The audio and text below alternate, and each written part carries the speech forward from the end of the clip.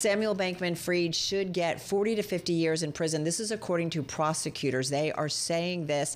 He does face sentencing by a judge later on this month. Of course, we know at the center of really what I feel like was the beginning of the crypto winter, right? And really just making everybody look at the crypto space. You spend a lot of time covering this, Sonali.